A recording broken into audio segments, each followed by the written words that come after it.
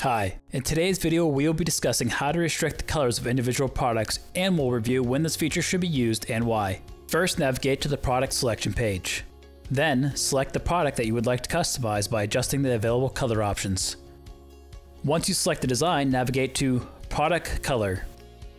The first section shows the default color your product will be displayed on in your shop.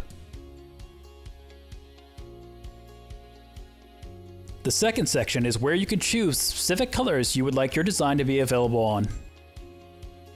To deactivate an available color in your shop, simply select the colors you would like to remove. In this case, I'm going to deactivate some of the lighter color garments since my design works better on dark garments. If your design is dark, you would want to avoid any product colors that were too dark for your design to appear on.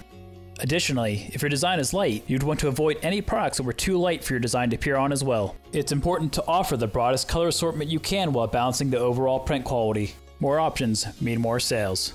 You can now apply your personalized color assortment. It's that easy. Thanks for taking the time to learn more about your Spreadshop. Happy selling!